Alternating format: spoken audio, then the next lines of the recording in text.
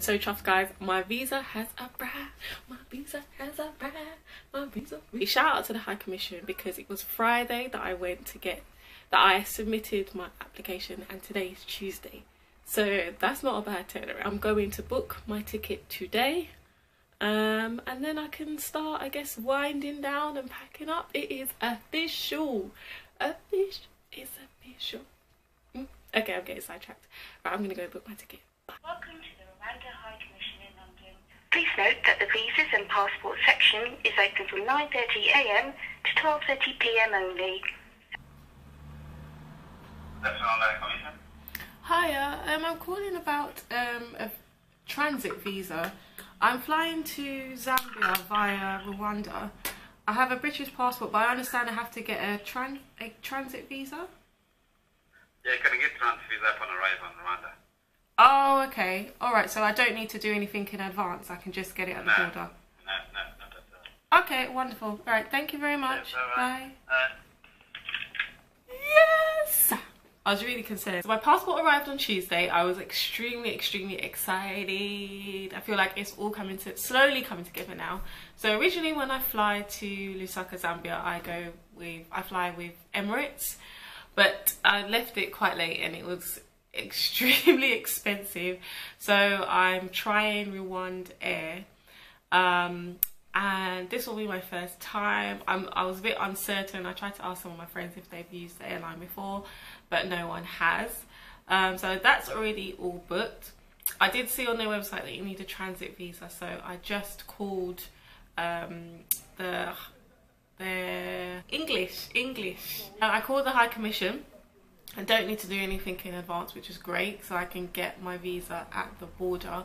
However, I hope the process is really easy and streamlined, because you can also get a visitor's visa on arrival when you arrive to Zambia, and the queue, imagine, sis, the queue is intense. Like, I had to hustle my way and go through the resident section instead of the visitors slash tourist entrance, because it was wild. It was so long and drawn out, and I did not take an entire day of annual leave to get my visa sorted out to stand in there, which almost felt like a day in itself. Anywho, passport sorted, visa sorted. We will experience Rwanda, Kigali together. This week's been pretty just work. On Wednesday we had our team day out and we went to Crystal Maze. It was awesome. Like, competitiveness is not a characteristic of mine, and I didn't think I was going to take it so seriously or get so passionate about winning. When they announced that we were the winners, I was screaming. I was high-fiving everyone in my team. Who is that Chika? Like, who is she? Who is she, and can we bring her out sometimes, because that was really fun. Guys, I stumbled across this video today called Exploring the White People Side of YouTube. Look at the way she spelled white people. I had to crack it up. But her commentary is just making me laugh. A lot of it, myself and those in the comments and the comments section all agree. It just all sounds about white. Today is the 1st of July. I'm feeling quite reflective.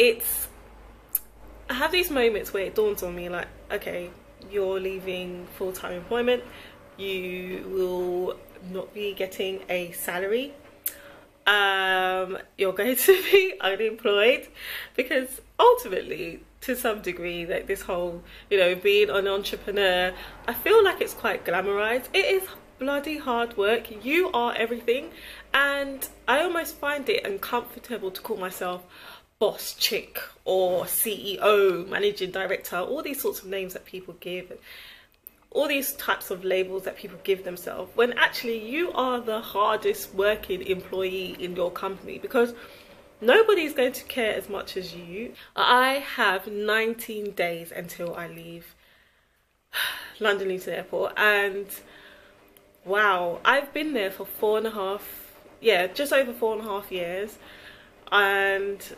I really enjoy my job, and I love the people. There are a few there are things I'm going to miss. Like every day working in the airport, there's some random stuff that happens, and the industry, people stay in the aviation industry for so long, so reflective, scared, petrified, oh gosh.